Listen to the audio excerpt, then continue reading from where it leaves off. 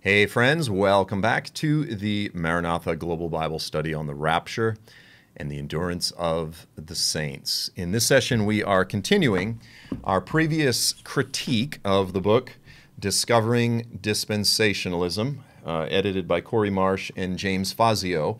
Again, just to be very clear, as we said last week, this is not a critique of the entire book.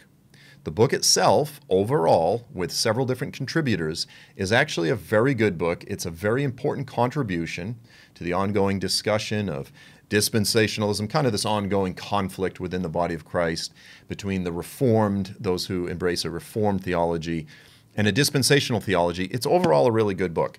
What we are focusing on is criticizing Chapter 5, which was written by contributor William C. Watson. Watson is the author of the book that we've previously criticized, either way, Dispensationalism Before Darby. So whether it's this book or Chapter 5 in Discovering Dispensationalism, what Watson is trying to do is show and demonstrate that various dispensational ideas and doctrines have widely been taught and held and believed throughout church history. Now, to be very clear, I agree with that premise. Many of the foundational doctrines of dispensationalism, they've been held from the very beginning. Again, I'm a historic premillennialist. I believe in premillennialism, and it's historic because it was the view that was held by the majority of the early Christian church, right?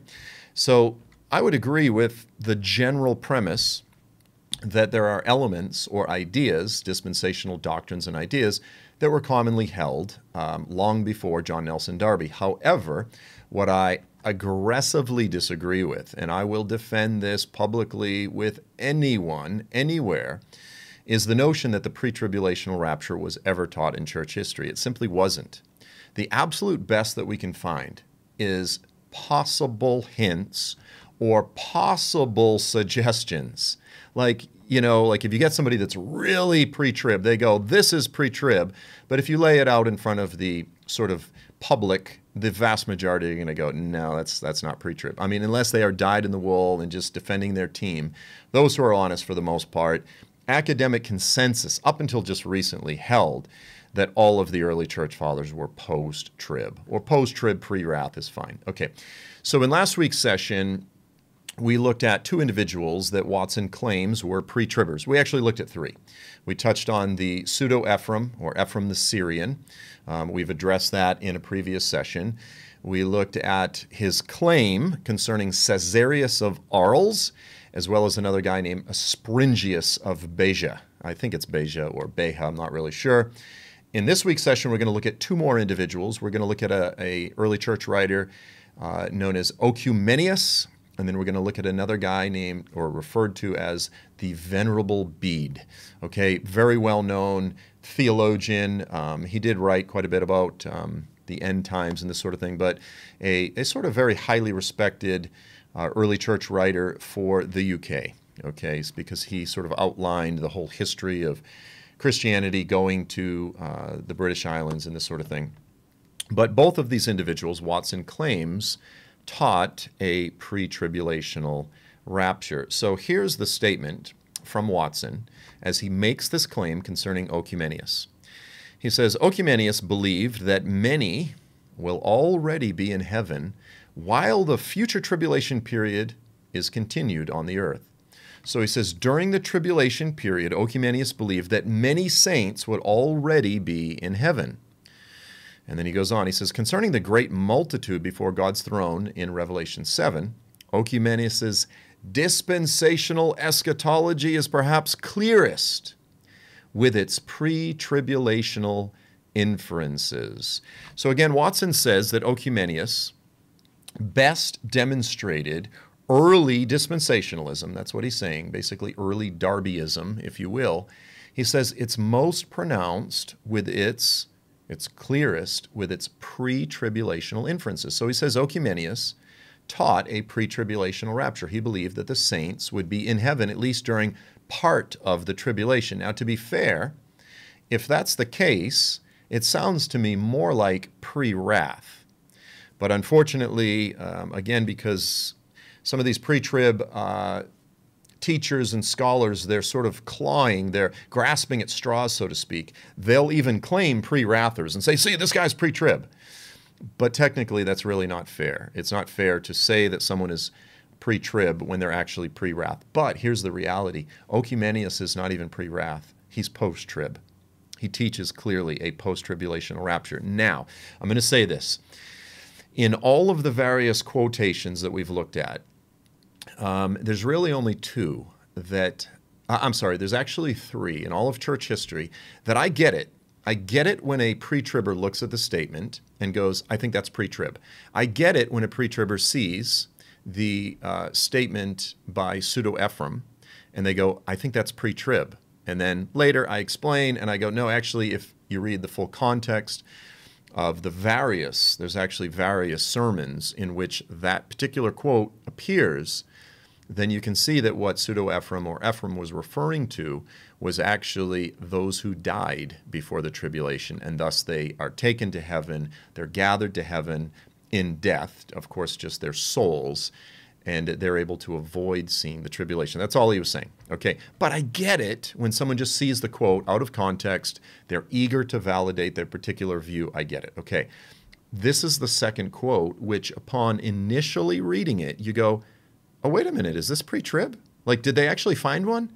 But then when you actually stop for a second and slowly reread it and then go, oh, here's another explanation, then you go, oh, he's obviously not pre-trib. But I'm going to go ahead and read the quote, and this is where Watson believes that he found a very clear, again, clear pre-tribulational statement in the writings of Oecumenius. So commenting on Revelation chapter 7, he says this. He says, the previous discourse, he's referring to his own previous sermon, explained what was revealed to the holy evangelist, he's talking about John the Apostle, concerning those from the nation of Israel. Now he's talking about the 144,000. We hope you're enjoying this MARANATHA Global Bible Study. Wanted to take a quick minute here and ask you to consider something. Our highest priority as an organization is laying foundations where there are none in the 1040 window, in accordance with Romans 15, to name the name where it's never been named. Now, if this is something that resonates with you, if you love the Maranatha message, proclaiming it to the ends of the earth at the end of the age, if this is something that resonates with you, I want to ask you to consider becoming a $5 monthly supporter of FAI.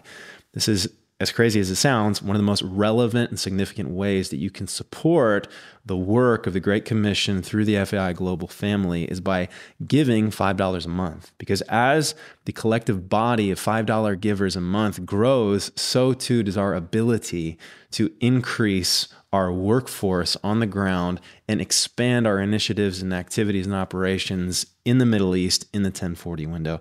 So click on the link below for more information and consider starting today becoming a $5 monthly supporter of FAI. Thank you guys, and back to the teaching. Now what's interesting here, by the way, let me just say this, is so far, by referring to the 144,000, Oecumenius actually agrees with what Dalton and I have taught in our Revelation study, the MARANATHA Global Bible Study in the book of Revelation. He agrees with what the majority of dispensationalists today believe, that the 144,000 who are from the various 12 tribes of Israel, they actually are literally from the nation of Israel. Okay, so very dispensationalist thinking. Okay, so that's good. And then he says, these were those who were sealed, and therefore they were saved, and who afterwards also had come to faith. So basically he's saying they were sealed during the book of Revelation, during the tribulation. They were sealed, or just before the tribulation, and then they actually get saved afterwards. And then here's the part that's relevant, the part that's boldened and underlined. He says, but lest something be lacking in what was revealed to him, in what was revealed to John the Apostle, the vision also shows him the countless thousands of Gentiles. He's talking about the great multitude who later embrace the faith and being with the Lord stand before the throne of God. So here is a great multitude standing before the throne of God in heaven. And then he says, however, since the prophetic vision has not yet depicted the second coming of the Lord, when the saints are caught up to meet in the clouds to meet the Savior, as the Holy Apostle says, he's referring to Paul the Apostle, he says, the vision shows them as caught up beforehand, and having already obtained the blessedness that awaits them.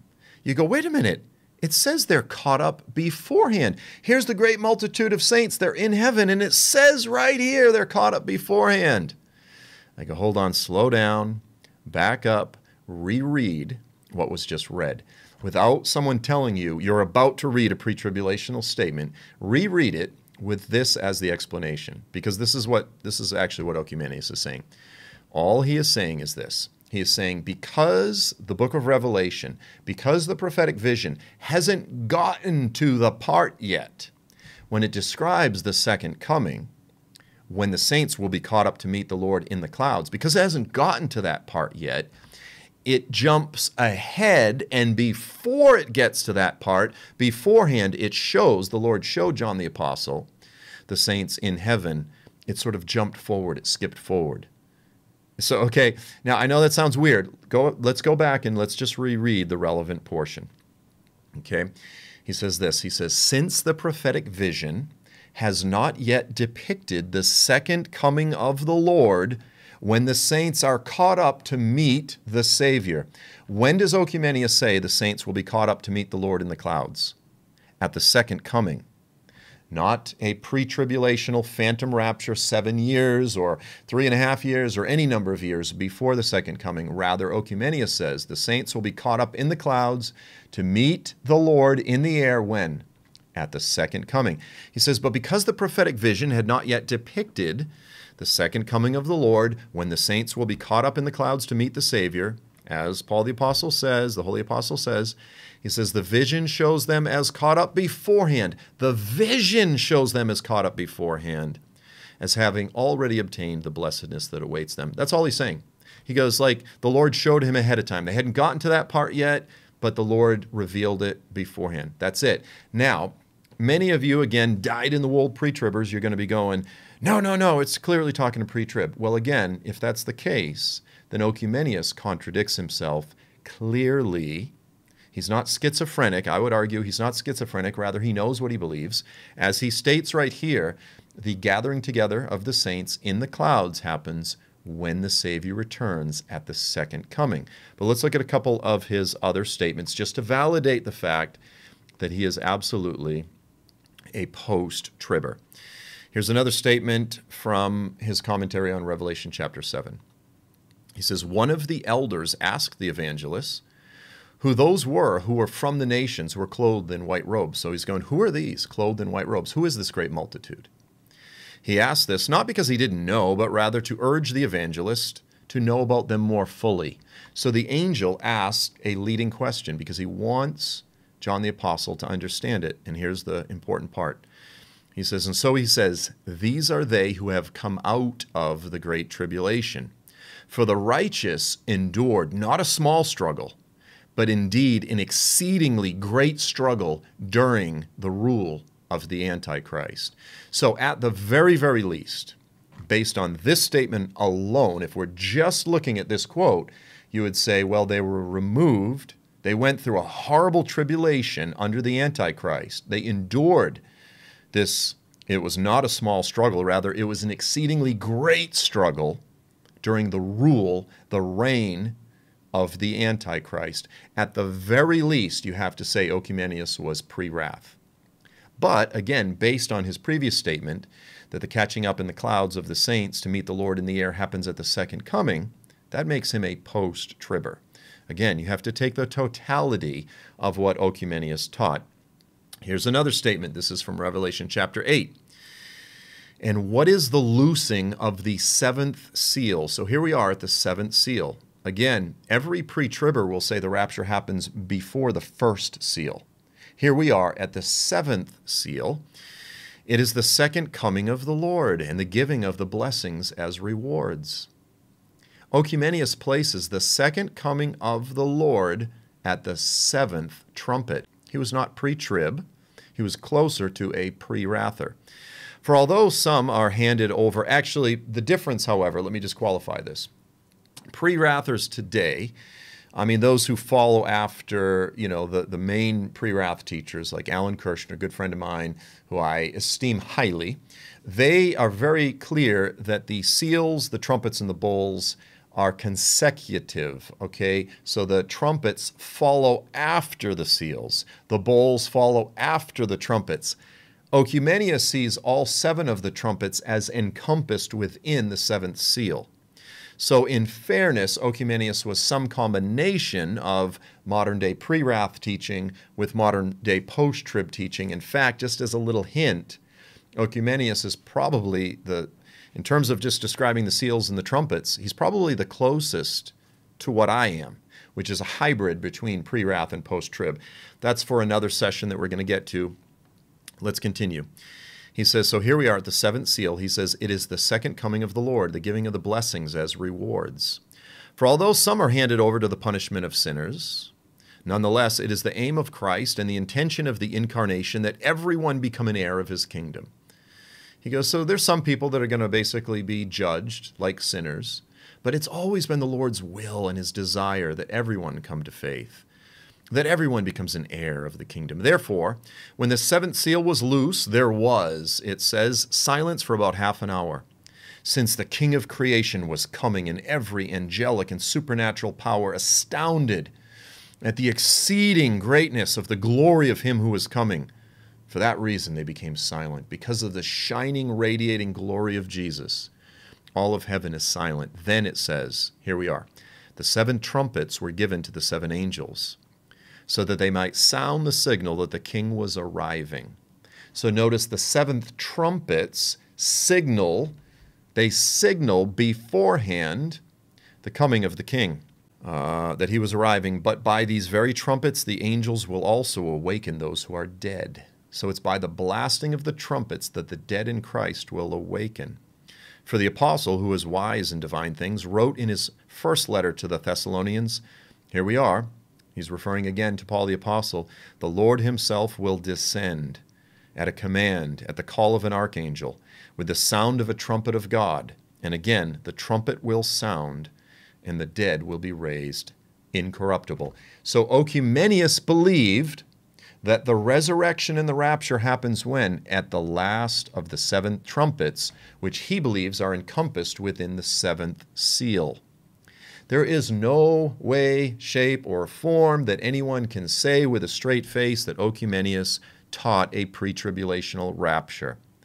Watson did not do his due diligence. He did not carefully read through all of Oecumenius. Rather, he did what he always does, which is he cherry picks. He finds a statement that he thinks is pre-trib. In this case, he's clearly, once again, clearly misunderstood what the author was saying, and then he champions it, celebrates it, while ignoring all of these other very relevant statements. Here's another quote from Oecumenius from his commentary in Revelation chapter 17. He says he's referring to the 10 kings who will rule under the authority of the Antichrist. He says they will make war on the Lamb. It says, for before they are wholly destroyed by the Antichrist, these kings, about whom the passage is speaking, will persecute the church. Okay, so here's the 10 kings persecuting not just the saints, not the righteous, not those who get saved later, the church. And Christ will triumph in another way also, since his servants struggle to death for their faith in him. What is it in this particular session? Why are we taking all of this time to work through example after example, showing that there is no pre-tribulational ever taught in the writings of the early church? Because we want the end times church. We want today's church to identify with the church throughout history that has been waiting and preparing to, if necessary, lay down their lives to die for Jesus. Hey guys, sorry to interrupt the teaching. If you don't already know it, let me tell you once again that the basis of our existence is Romans 15:20, where Paul makes it clear that his driving force for mission in the world was to lay foundations for the gospel where there were none, and to preach the gospel to those who'd never heard the name of Jesus. And if you would like to join us in that effort or find out more information about how you can connect with us in our pioneering initiatives in the 1040 window amongst people where there are no foundations, you can go to faistudios.org to find more information. Back to the teaching. Now, again, we reject all kinds of other different doctrines throughout church history. Church history is a cornucopia. It's a potpourri grab bag of all sorts of different doctrines. Okay, I want to be clear. But where the early church had it right was this belief, this expectation that at any time it could come rapidly. The last days could become upon us. They could be upon us.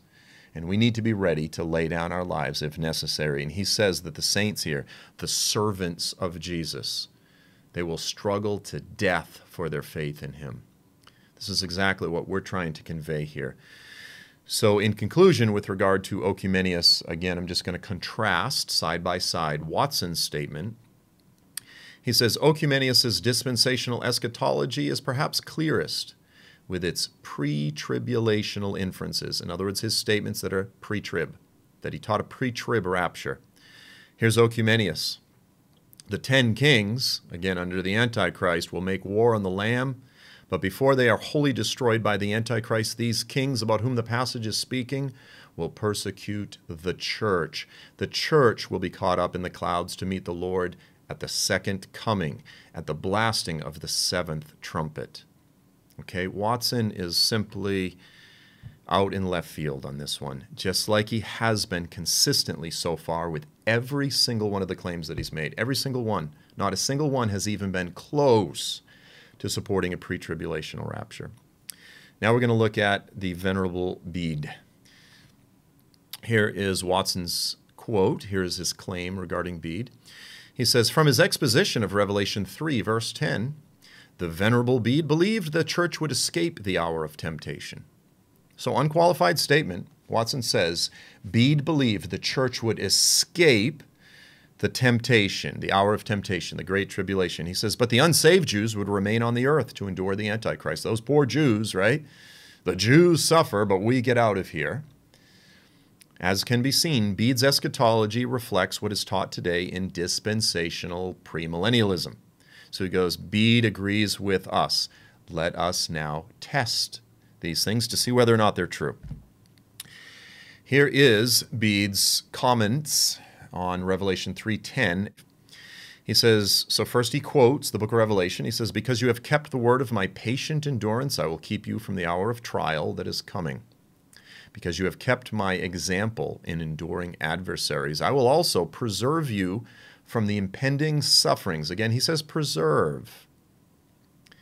This, now here we go. This does not mean that you will not be tempted, but that you will not be overcome by your adversaries. So he goes, I'm not saying that you're not going to face the temptations and the trials. I'm simply saying that you won't be overcome. That's what Bede says. Bede says, the passage is not saying that you will not see the temptations. You won't experience the temptations. You simply won't succumb to them. You will not be overcome. He says, it is possible in this passage that the hour of temptation and the humiliation of the Jews at the time of the Antichrist are indicated. So he goes, it's possible that Revelation 3 verse 10 is talking about the last days. He says, for just as it is often the case in the 6th place, in the order of that which follows, so also here in the 6th angel. So Bede has some sort of theories with regard to numbers. Don't get confused or lost here. He's just talking about the importance of the number 6 and the 6th angel and this type of thing. He says, so also here in the 6th angel, the final persecution may be signified. Okay, so he's talking about the 6th angel. He says the final persecution, so the great tribulation. During this persecution, certainly those of the Jews who are wicked will deceive as well as be deceived, yet others will come to understand the law spiritually through the teaching of the great prophet Elijah and being incorporated with the members of the church. So he goes, there's going to be some people during the tribulation among the Jews that will come to faith by the preaching of Elijah, and they'll become members of the church. They will believe and courageously conquer the enemy. The letter to the angel of Philadelphia is the 6th out of the 7th letters. So because it's the 6th letter, Bede understands that this correlates to the 6th angel. I don't know if he correlates that to the 6th trumpet or the 6th seal or this type of thing, but he says because it's the 6th angel, it's talking about the Great Tribulation. Now, let's go ahead and note some of other Bede's very, very clear comments to see that what he's saying here is anything but a pre-tribulational rapture. He says, by the opening of the sixth seal, so here we are at the sixth seal, the last persecution is announced. Kind of makes it clear, doesn't it? Here we are at the sixth seal. The great tribulation is announced, and that the world is shaken with darkness and fears when the Lord was crucified on the sixth day of the week. This is when the servants of Antichrist are brought to attack the servants of Christ. The church, more than is wont, will shed her blood for Christ.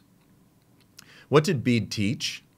He taught that in the last great persecution, you and me will shed our blood for Christ on the earth throughout the world. That's what Bede clearly taught. And he said the whole, because the last earthquake will be in the whole world.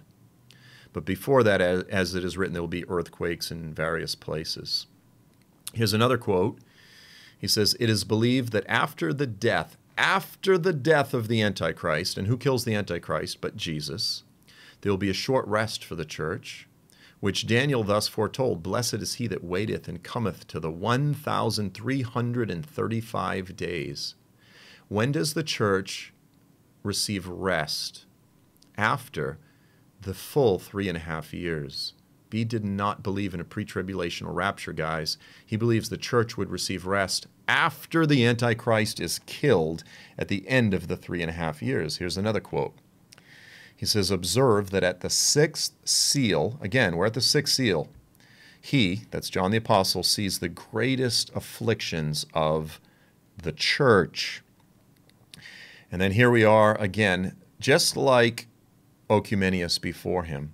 He says the sixth trumpet, okay, so we already saw that at the sixth seal, the persecution was announced, and here we are at the sixth trumpet, the open war of the Antichrist and his followers against the church. This is really fascinating stuff, guys. Bede placed the rapture at the end of the tribulation at the blasting of the seventh trumpet, which he sees as being encompassed, just like Oecumenius, within the sixth and seventh seals.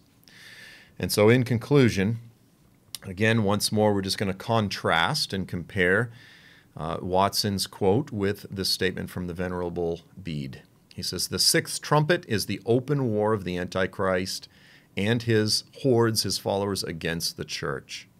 Bede was a post-tribber. Watson says, the Venerable Bede believed the church would escape the hour of temptation, but the unsaved Jews would remain on the earth to endure the Antichrist. That's nonsense. That's wishful thinking.